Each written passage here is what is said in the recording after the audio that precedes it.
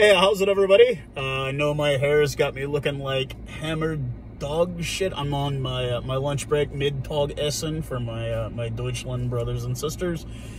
Of course, gotta represent. Am vaccinated, but still, I live in Texas. COVID's going crazy. This Delta variant. We've had a few scares. A couple people at my company have gotten it. Not too bad, but I'm fine. Me and my family, my whānau, for my Kiwi brothers out there.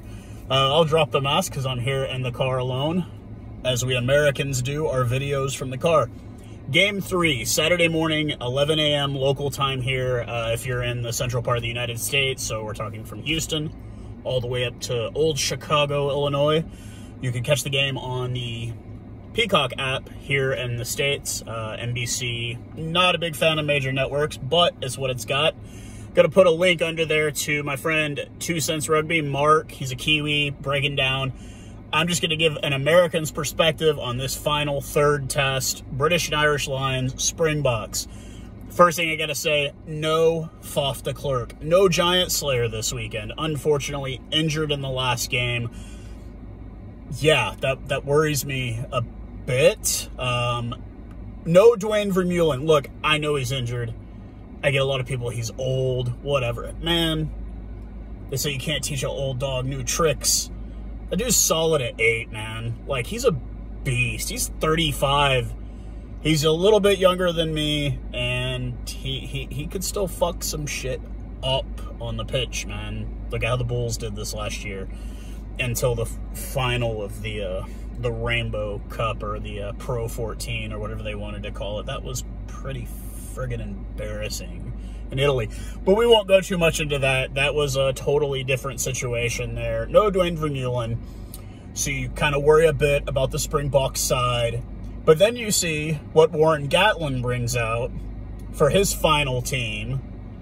Final British and Irish Lions test. And it's not just the opinion of this YouTuber. It's the opinion unified. This is the weakest British and Irish Lions side that he's had this entire tour. Don't want to go too much into it. Obviously, the big guys are still there. Alan Wynne-Jones, Bundy Aki coming in, which he's been hit or miss a bit. You know, it's been kind of questionable the way he plays.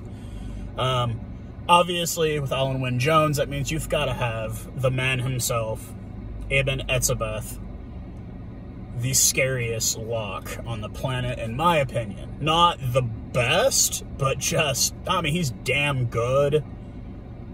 But fuck, I would never want to get in a fight with that guy. Kind of an old conversation I had with 2 Cents. Who would you like to see in an octagon fight? His pick was, you know, loose forward or number 8, Akira Wani, all black, blues.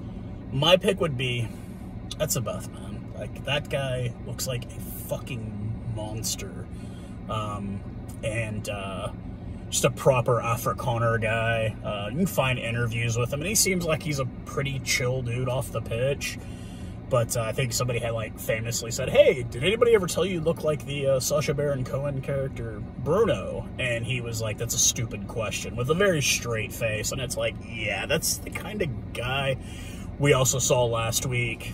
That first little extracurriculars there in the first, like, 30 seconds of the game, when he, like, gets up in Alan Wynne, which you could go out and look for it. You can find videos of him getting in everybody's face, because that's what he does, man. I mean, he's a monster of an Afrikaner man. And but it should be a great game. Like I said, look it up. You can look at it. Is the weakest lineup the British and Irish Lions are sending, but we're also going out there without what I think is the glue between the forwards and the backs, Faf de Klerk. You've got to have that guy. He's world class. We don't have him, and it's a bit of a question. I don't believe Quagga Smith is playing, which, dude, you're good, but you're not that damn good. You make a lot of bonehead mistakes out on the pitch. Obviously, you still have Andre Pollard playing. Cheslin Colby, he's still going to be there. Willie LaRue, I think he got bit in the last game. Yeah, he's still going to play this coming weekend, and it should be a cracker. Should be a good one. I don't expect a high-scoring game. I haven't even looked at the breakdown. It's kind of weird that you can live overseas and you can get like this point spread. Here it's like gambling's technically illegal unless you're in like Las Vegas or you're at a casino or you're buying scratch off tickets at the gas station or buying a quick pick. But betting on sports, no, you can't do that here in Texas, man. It's illegal. Or you could go to the horse track and bet on horses, or you can go to a greyhound track and bet on greyhounds. But I don't understand the gambling laws in this country.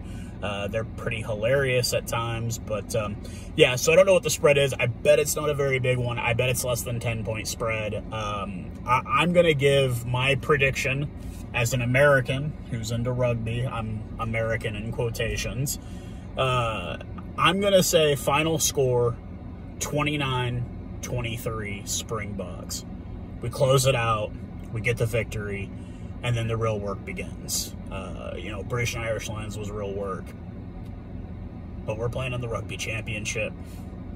Means we get to play the All Blacks, which means you guys will probably see a video of me with a Springbok jersey and an All Blacks hat on, or a Springbok hat and an All Blacks jersey on, because I do support both teams. I have personal reasons for supporting the Boks, obviously. If you saw the back of my automobile, yeah, got the flag on the back, got the ZA in the corner. Yeah, I'm a proudly a South African supporter.